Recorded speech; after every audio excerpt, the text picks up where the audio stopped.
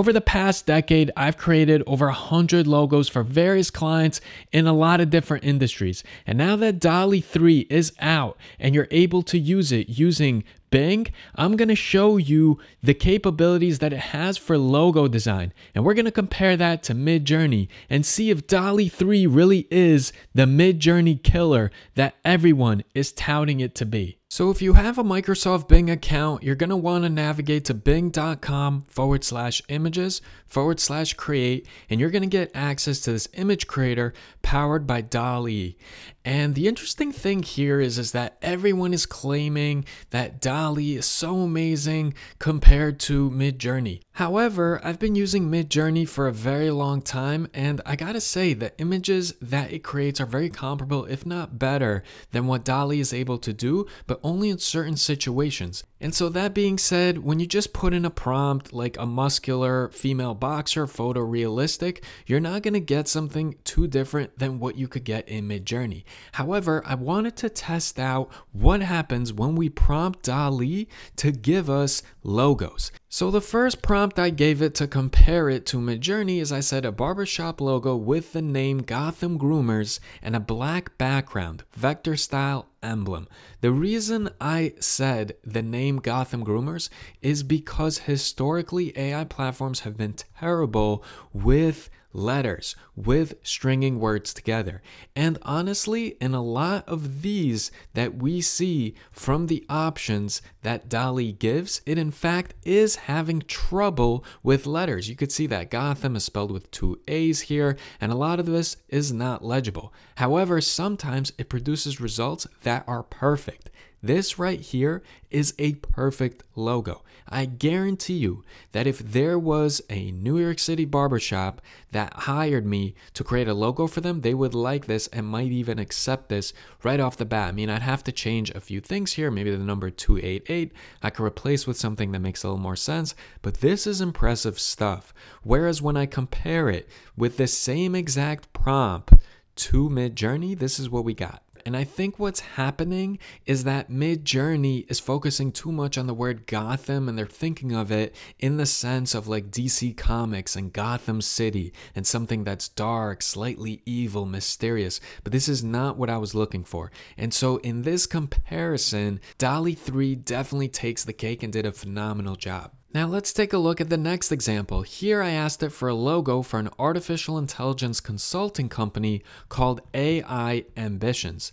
And as you can see, it is still having some trouble with letters, but it's doing a pretty good job. For instance, the only mistake it made here was it spelled ambitions with 2 I's instead of 1 eye. But a lot of these options are pretty neat, and I could see with a little bit of tweaks these actually being usable. My favorite one out of these is this one right here. So let's see how it compares to my favorite from what Midjourney gave me. And as you can see, Midjourney completely neglected the fact that I wanted AI Ambitions as the name of the company, but it did provide some cool looking futuristic artificial intelligence vectors. And the nice thing about this is if you have access to both tools, you can probably mix and match, and then if you know Photoshop, you can create something really, really special, or in the case of logos, you'd probably be using Adobe Illustrator. For the next example, I asked Dalle 3 to create a logo for an accounting firm called Accountable Accounting, Calculator Theme Professional Vector, and it did a pretty good job. Now, again, you could see here that it is having trouble with letters, although, again, it does a much better job than anything that Midjourney was able to do, but even the numbers, it completely messed up here. So these platforms still have a long ways to go, and although in the context of logos, I would say that Dalle 3 is doing a pretty good job compared to Midjourney, where I have no idea why they provided me with some juiced up accountant that's squeezing a couple of calculators and some cassettes, it looks like, and it says Atatera Kial Kani. It makes absolutely no sense. So again, when it comes to letters, Midjourney is way behind and it needs to catch up and catch up quick, because in the game of artificial intelligence platforms, if you fall behind, you are rendered obsolete very, very quickly. So Midjourney has to be careful here. I have a lot of clients that are chiropractors and I've created a lot of chiropractic logos over the years. So I was really curious to see what result I would get when I put in a logo for a chiropractor in New York City, vector, a spine using the colors blue and orange, vibrant.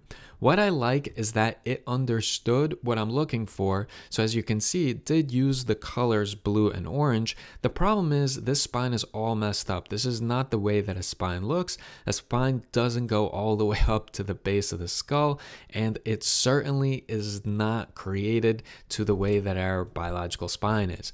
So in this sense, I'm not too excited about it, but some of these concepts are pretty cool. For instance, I actually kind of like this one, although I wouldn't really use it for a chiropractor logo, but it did a pretty decent job understanding what I was looking for. Probably the closest to something that I would use might be maybe this one if it was done correctly. Now, Midjourney came up with this, which is a very abstract form of a spine, and I didn't ask for abstract. I said a logo for a chiropractor in New York City, a vector, a spine using the colors blue and orange, vibrant, and it really did not do a pretty good job here. Next, I wanted to see how it plays with logos that already exist, so I said the Nike logo in the style of Picasso. It did a really good job here. I actually want to show you guys some of the versions that it created, which are super cool. I mean, the capabilities of Dalle3 are clearly impressive, and it's only going to get better. So again, I am slightly worried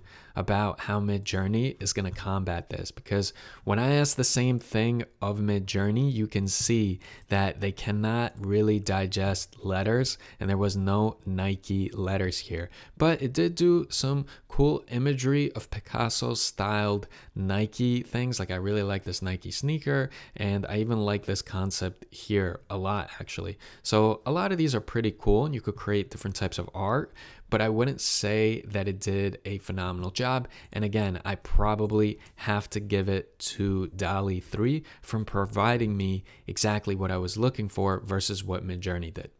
And we're just going to do a couple more. So I wanted to see what happens if I say a logo in the style of Nike using the word ambitions.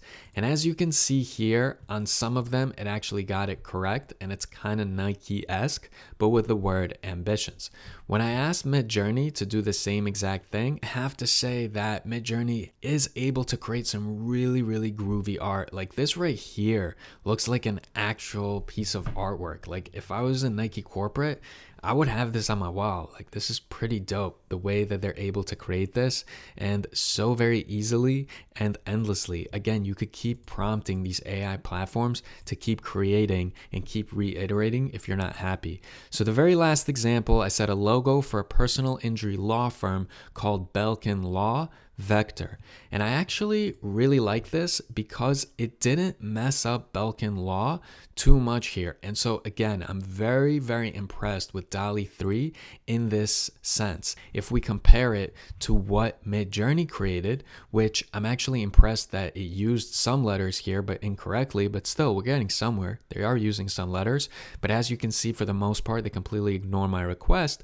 However, I have to say that some of the vector designs that are produced by Midjourney, I actually like them a lot better than I like Dalle3. However, I also have to point out that I've been prompting a lot of Dalle3 in a similar way that I would prompt Midjourney, because I pay for Midjourney and I've been creating a lot of art on Midjourney and a lot of projects I execute for clients using Midjourney. So I'm used to conversing with Midjourney and using those prompts. But perhaps as I get more comfortable with Dalle3, I'm going to start using my prompts differently, something that Dalle3 might respond more favorably to and produce content that I'm actually really looking for. So with that being said, I hope you guys appreciate this video. Thank you for watching it in its entirety, and let me know, what do you guys think? Do you guys think that Dalle3 is breathing down the neck of Midjourney, or they have already surpassed it? One thing is for sure, if you are a logo designer, you better start integrating AI into your workflow, or go ahead, log on to LinkedIn and update your resumes.